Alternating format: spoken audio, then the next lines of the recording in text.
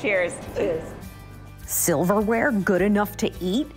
It can be part of your package if you hire Bartleby Sage in New York to cater your party.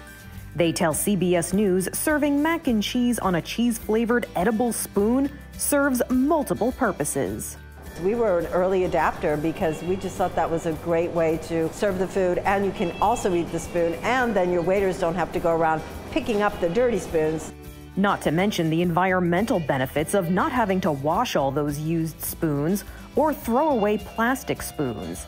Edibles by Jack, which serves the Boston area, says in many cases they are just giving their clients what they ask for. People are choosing these products because the client themselves wants something sustainable, wants something fun that elevates their menu.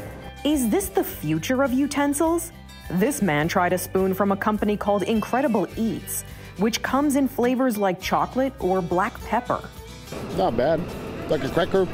These products do come at a higher price than their plastic counterparts, but the cost to the environment is much lower. For Inside Edition Digital, I'm Mara Montalbano.